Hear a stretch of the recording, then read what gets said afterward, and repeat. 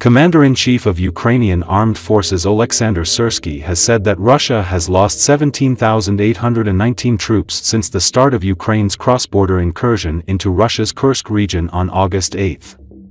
Some 6,662 Russian troops have been killed, 10,446 other injured and 711 Russian servicemen have been taken hostage since the start of hostilities in Kursk.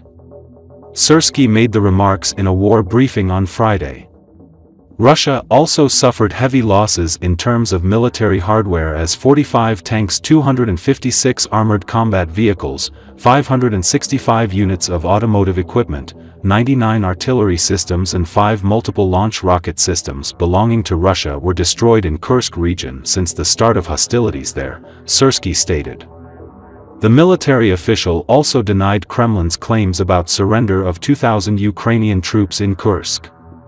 Syrskyi said that Vladimir Putin's recent remarks voiced at the BRICS summit about the encirclement of Ukrainian troops in the Kursk region does not correspond to reality.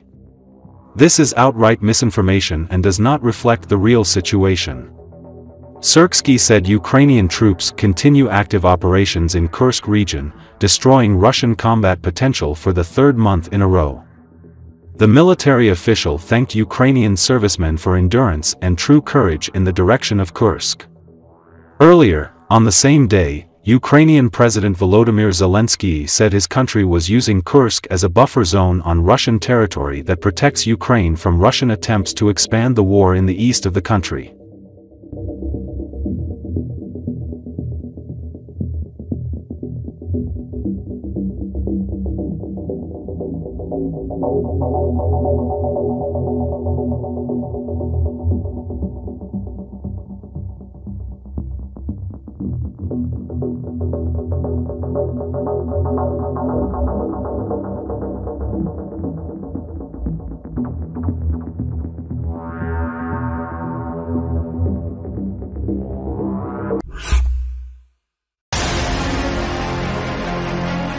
On October the 10th, Russian occupiers from the 155th Separate Marine Brigade captured a group of Ukrainian UAV operators in Kursk region and shot them.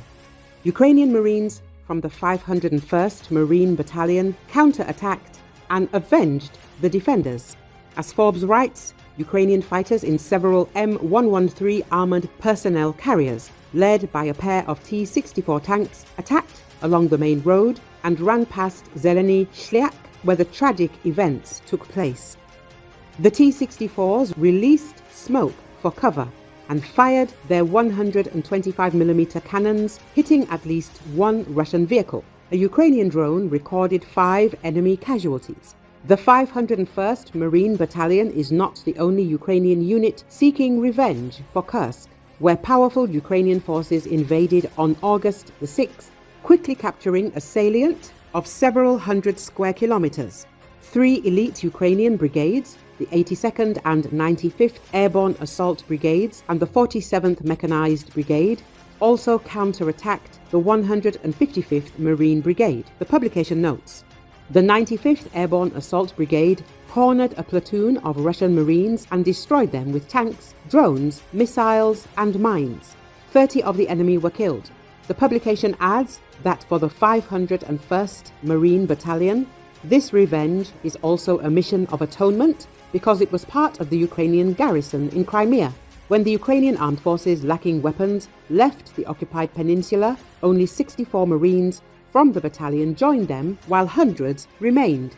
In the first month of the full-scale Russian invasion, the restored battalion held the defense of Mariupol but was defeated for the second time. In 2023, it was restored again and sent into battle. In August of this year, the 501st Battalion entered the Kursk region. Blooded on 3 sides by the Ukrainian army, airborne forces and Marines, the 155th Marine Brigade is in trouble, like Ukraine's 501st Marine Battalion. The Russian brigade has been destroyed and rebuilt several times during Russia's 32-month war against Ukraine. It could happen again. The Russian Marines who executed Ukrainian drone operators are bastards and rabid dogs, Ukraine's airborne forces say, Forbes writes. As it is added, For the Ukrainian Armed Forces fighters, the destruction of this brigade is not only a vital imperative, it is personal. Ukrainian Foreign Minister Andriy Sybiha noted that Russians are increasingly executing Ukrainian military personnel. He called on the ICC to do at least something to stop this.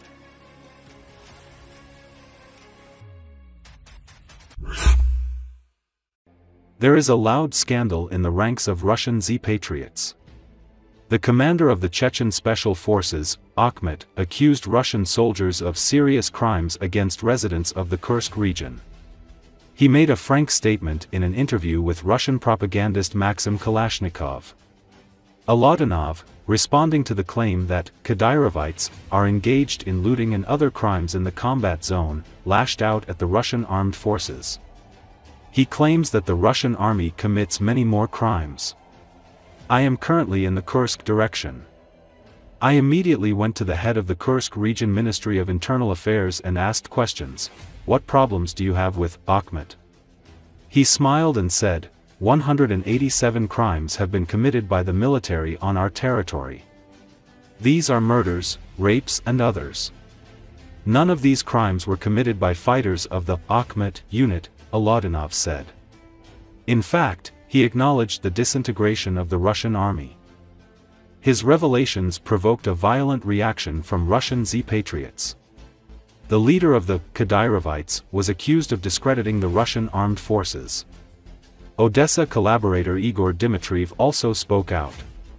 He asked what crimes the Russian armed forces are committing in the captured territories of Ukraine, if they do not even spare the residents of their own Kursk region. Their Apti Alaudanov gives such discredit that no liberal can do it. He says that Russian servicemen in the Kursk region committed 187 crimes against the civilian population. This is in 2 months on a small patch of native land. And on a large territory without a law enforcement system in 2.5 years? Wrote the traitor of Ukraine. He stated that in the current situation, the Ukrainians' reluctance to have anything in common with the so-called Russian world seems entirely reasonable. Ukraine's incursion into Russia's Kursk region is now entering its 3rd month, with scores of settlements still firmly under its control. The operation marked the first time foreign troops entered Russian territory since World War II, embarrassing the Kremlin and proving to Kiev's backers and the rest of the world that Ukraine's military was not perpetually on the back foot. Some 9 weeks later, Ukraine's advance has stalled, and neither side has made major gains or counterattacks in recent days.